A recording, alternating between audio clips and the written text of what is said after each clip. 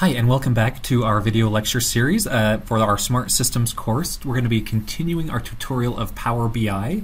Power BI stands for Power Business Intelligence. It's a great data visualization and dashboarding tool where you make these incredible interactive visuals to help you really gain appreciation for data.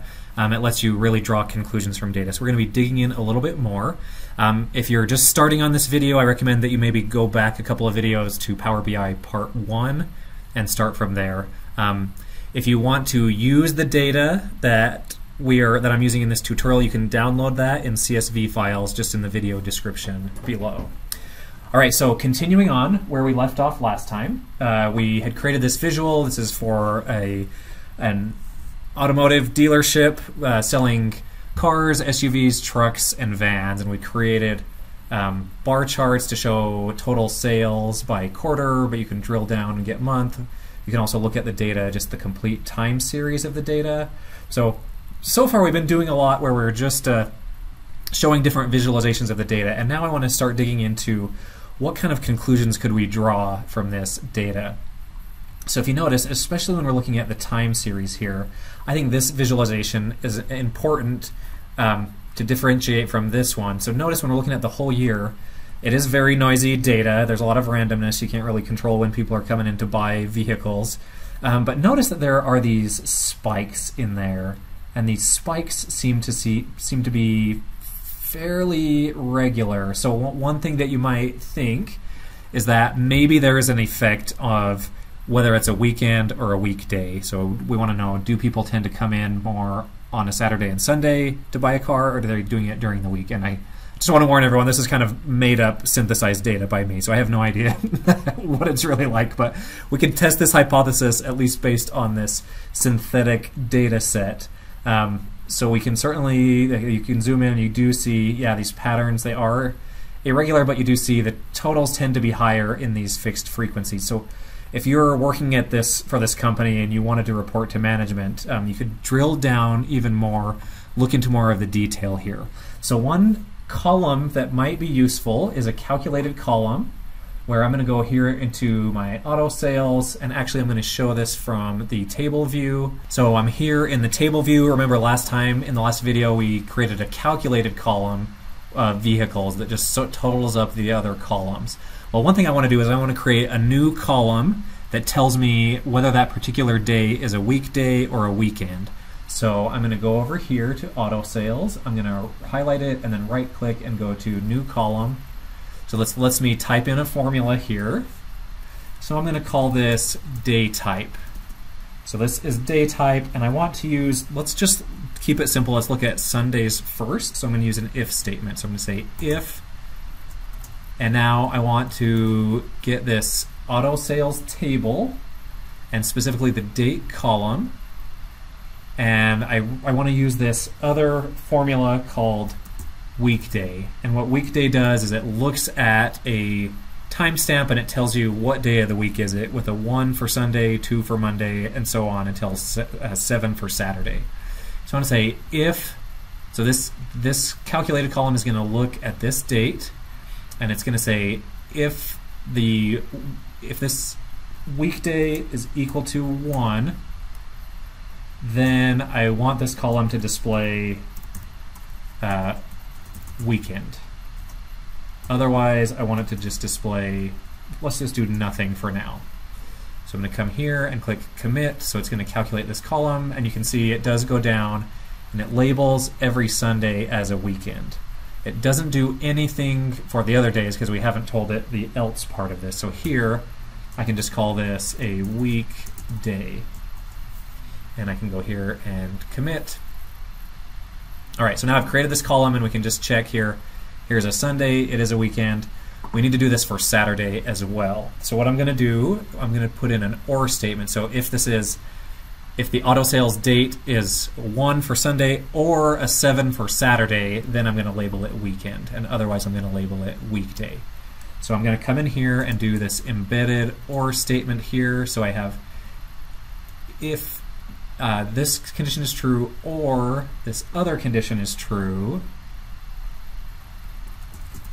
So I'm going to use that same weekday formula. I'm going to get the date column of my auto sales table, and I'm going to say if that is 7, and I'm going to end this OR statement and put my comment in there. And hopefully, there's a lot of things you can do wrong here, but hopefully this works.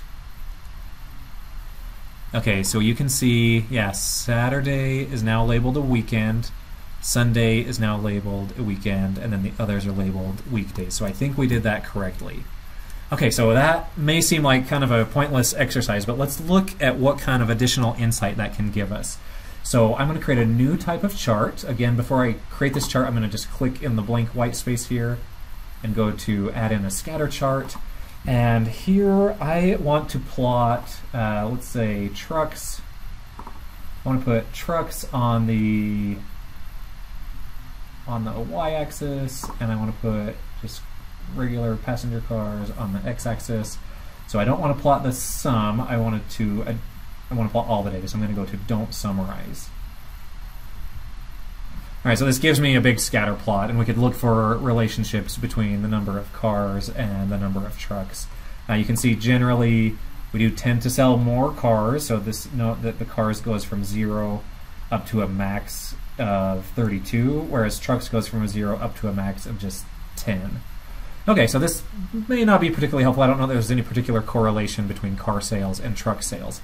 However, one thing that we can do is we can add a legend here. So notice these fields, we can add in the values, we can add x-axis things, y-axis things, legend, size, play axis, tooltips. We're just going to look at the legend for now. I'm going to take this new column that we just created in our data table, and I'm going to drag that here into the legend. And what that does, because day type alternates between weekday or weekends, that allows me to categorize these. While I have this plot selected, I'm going to go up to the Visualizations tab and go to Format my visual. I'm going to go down to Markers and Color, and I'm going to give the weekend something a little bit more distinguishable, like this orange.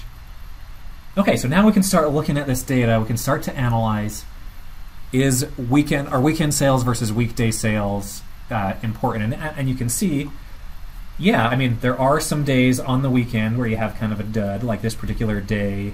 It is a weekend. We sold 1 car and 3 trucks that day, so that was kind of a slow day.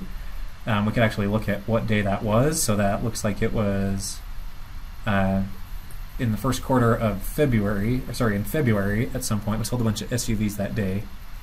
Anyway, so we do have that kind of a dud day, but let's go back. Let's get out of our filtering. So here you can click on the legend now. We can highlight just sales on the weekend, or we can highlight just sales during the week. So let's look at weekend. So we sold 3,631 vehicles on the weekend for a whole year. During the week, we actually sold quite a bit more than that during the week. But, however, if we look closer at this data, notice that the times when we have the highest number of car sales, notice that those all fall on a weekend. Same for trucks. Every time we have a high number of sales for trucks, that falls on a weekend. So it does seem like weekends at least help us to increase the max number of sales. But we might want to do a little bit more digging and start looking at what are our average sales on a weekday versus a weekend. And notice this data is kind of skewed. Like here, a weekend is only 2 out of the 7 days, but we still sold 3,600 vehicles on 2/7 of the year, basically.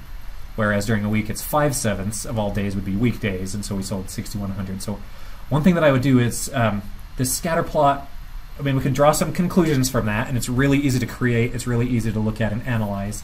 We might try a different chart, and so I'm going to actually do another stacked column chart here, except instead of putting time on the x-axis, I am going to put day type on the x-axis. So day type shows up here on the x-axis, and now what I want to do is I want to recreate this stacked column chart. So I'm going to add in cars, I am going to add in SUVs, and I'm specifically trying to do it in the same ordering, so the colors all line up. I'm going to add in trucks here, and I'm going to add in vans finally. Okay, so here we can see, okay, well, this is just plotting that same data that we saw over here. So we are selling more than 6,000 vehicles during the weekday. So what might be more useful, again, would be to look at averages. So I'm going to go here and just look at the average sales during weekdays versus weekends. Okay, so notice now that flips. Now you can see if we're just looking at averages, I'm selling many more cars on the weekend. So on average, I can highlight this column. This tells me that on the weekend I'm averaging about 35 vehicles a day.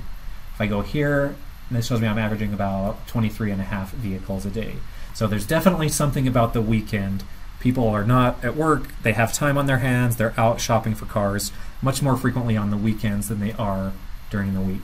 So these visualizations are really fun, but you can draw some pretty important conclusions, and actually you can use these conclusions to better inform how you should run your business because you're taking a closer look at the data and analyzing it. But Power BI makes it really easy to do all of this.